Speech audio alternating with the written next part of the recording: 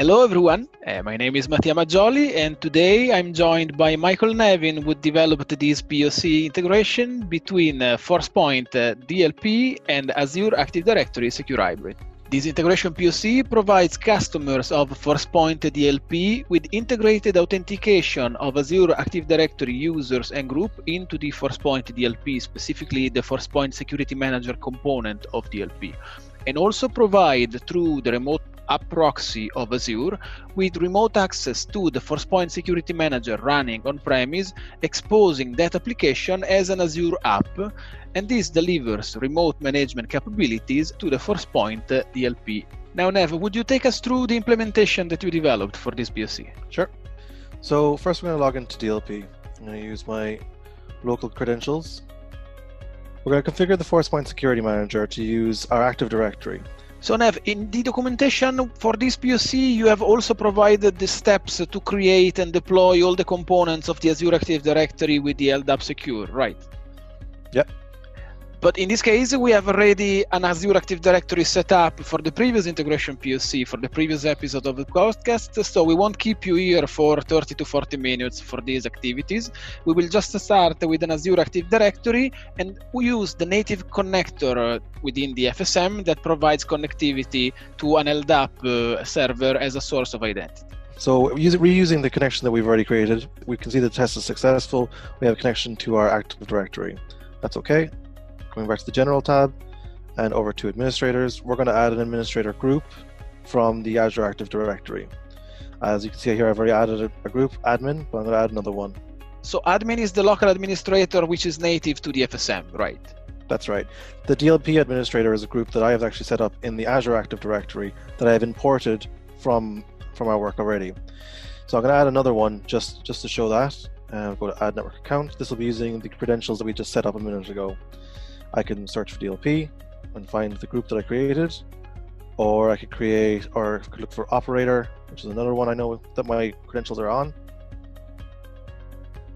Once we found our group that we want, we make sure to use the arrow here that adds it to this, and we're okay here. So any users within those groups will now be added to the role, which in this case is Global Security Administrator. You would change that role for your users depending on what their access should actually be. Oh, beautiful. So you can also map roles within the FSM using the Azure Active Directory groups. That's right. We can see some of the settings here.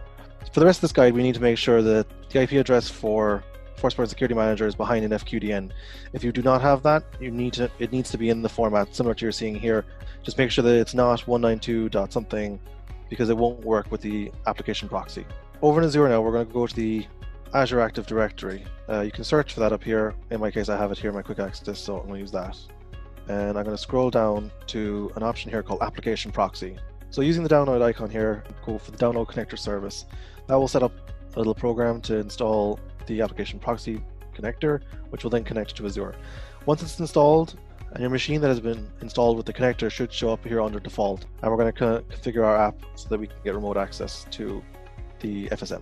I have just one question. Does the user need extra resources to host the connector in a separate machine, like a physical or a virtual machine, or is it a lightweight connector that can be hosted inside the same machine of the FSM? It should be just a lightweight connector that's installed in the same machine where FSM is installed.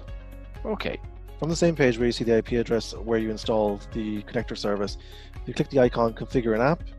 It will open a window where you can fill in the rest of the details needed for the application proxy.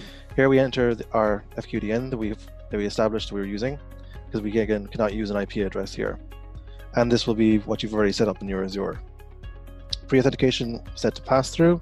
These are the settings you want to use, so basically turn off a lot of these and leave the application timer as default. Go back up, we can save, test the application, and that will open the application in a new tab. Once that's all set up, we should now be able to access our application FSM through the application proxy. You can see we have a new address for it, and because we've already set up the Azure Active Directory credentials, we should now be able to use those to log into FSM. Enter the credentials in the format excluding the domain for the username. Your normal password as usual.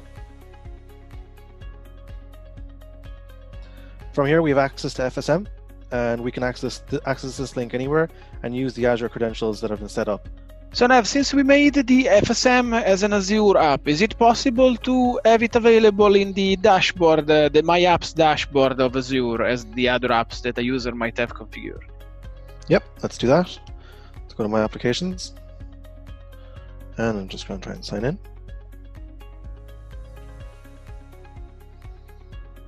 Yep, so from here we can see the Forcepoint DLP app has been added. And if you open that, that'll take us to our login page for FSM. Fantastic. Now, Nev, a customer that is extremely security focused would probably question the opportunity of exposing the FSM, which is an internal application, as an Azure app. But the app is not really available to the public, right? No, it's only available to the user groups that we added through the Azure Active Directory. Only those users within those groups can be authenticated against FSM. So we can actually combine this POC with one of the previous POCs where we can change the authentication policies of Azure based on the risk score provided by Forcepoint CASB or the risk level provided by Forcepoint Behavior Analytics, right? Yes.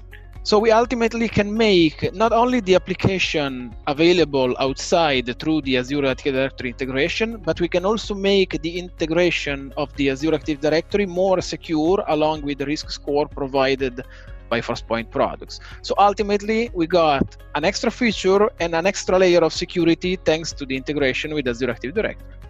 Now, just a quick recap of this POC.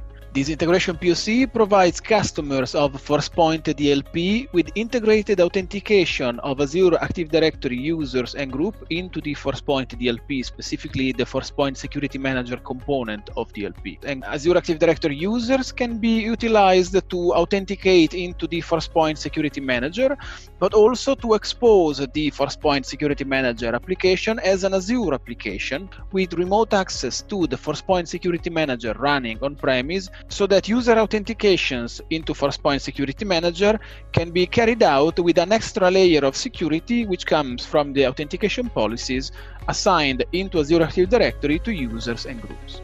So thanks again, Nev, for another great POC. Thanks. Thank you for watching this episode of the podcast and stay tuned for more episodes.